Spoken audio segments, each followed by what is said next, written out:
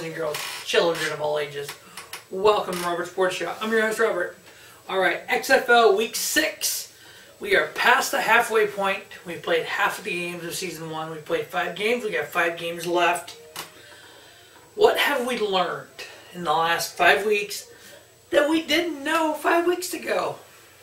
One thing I would say, I think the XFL is a pretty decent product. Yeah, they're going to have their issues with officiating, with calls. So does the NFL. I think to know if the XFL is going to be a success is what happens to these players in August. What happens next spring when we have a XFL Season 2? I have not heard if we're definitely going to have it or not. I think we should. So Week 5, I was 3-1 straight up picks. 3-1 against the spread. 1-3 on the over-under. Brings the year-to-date total of 12-8 straight up picks. 9-11 against the spread. 11-9 on the over-under. Which makes me 32-28 for the year. 53% overall of my picks.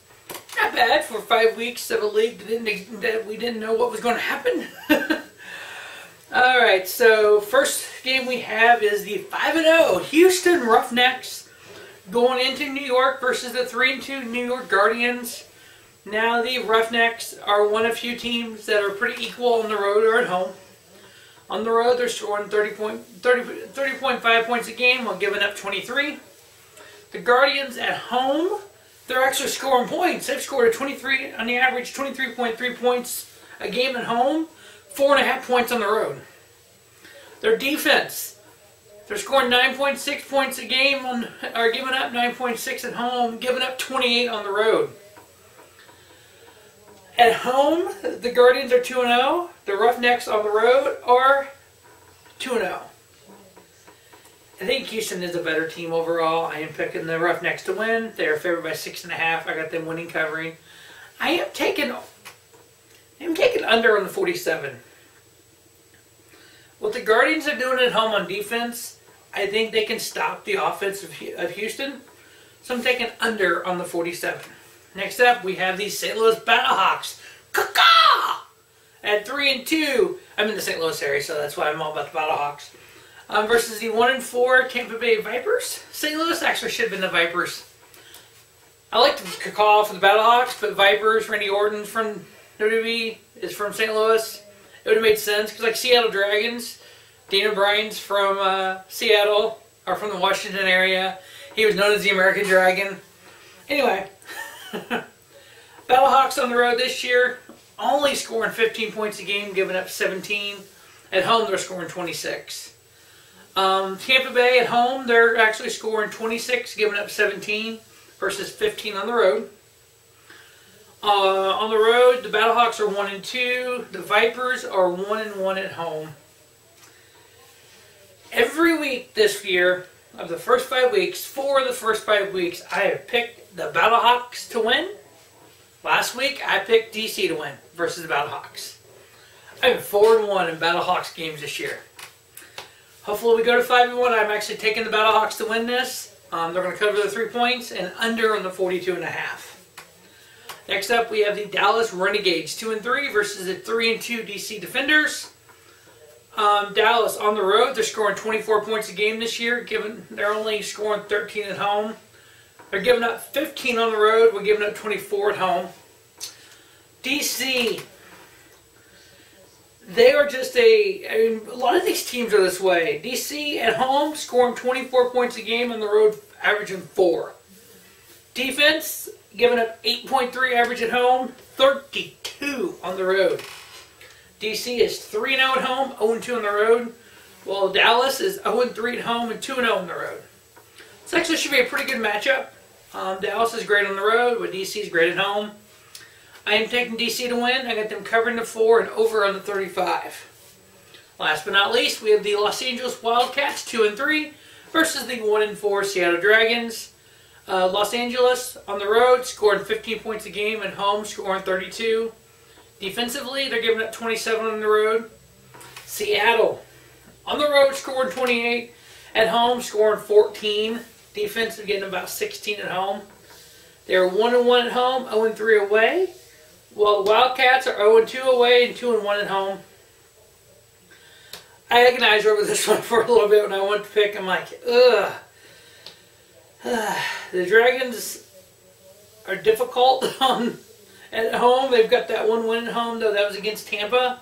So it was against a 1-3 team at the time, 1-2 team at the time. So their win was against a lower team. Not that the Wildcats are a great team. I am taking the Wildcats to win. Got them covering the 2. I'm taking over on the 44.5. I just don't think anybody's stopping anybody here. So that's going to be week 6 of the XFL. As we all know, there is talk of sporting events not having fans in the crowd due to the crisis that is affecting not only our nation but the world right now, the coronavirus. And no, the coronavirus is not coming from Corona beer. If you know anybody who's been affected by this, hopefully they're safe and sound. I personally do not. I know it's in my area. Here over the weekend there were some accounts of people in the area. So hopefully everyone stays safe. Some of the safeguards we talked about is washing your hands and make sure if you touch things, don't touch your face or your mouth or anything. I will say this flu season typically starts what? November, December. Until now, until spring. I've not gotten sick yet this year, knock on wood. One thing that I've done is, obviously I wash my hands a lot, is I've been taking a lot of vitamin C. So anybody out there that hasn't been sick this flu season, take vitamin C. That's what I've been doing. So far, so good. Hopefully it continues. Hopefully no one gets sick and unfortunately passes away from this horrible coronavirus that's going on. I know I have a trip for work in the next month. I know WrestleMania is next month. We got all these sporting events, NBA Finals, NCAA. Oh my God, March Madness is upon us. What's going to happen with that? I'll have some videos about March Madness here on Harvard Sports Show. But yeah, just the kind of uncertainty in the world right now is kind of unique. Toilet paper shortage is a real thing. I went to Walmart last night. The entire aisle was empty. Now there's nothing on these shelves of this aisle. I literally asked the girl working there, "Are you guys moving?" She's like, "No." I walked into this. I'm like, what the fuck? Went to a second Walmart. They had 5 things of toilet paper left in the aisle, period. Some cheap shit, the ones I buy, and something else. I ended up buying, and I'm like, I had to have it. It wasn't like I was buying it to stock up, but yeah. If you're experiencing that too, holy shit, people. But anyway, that's XFL Week 6.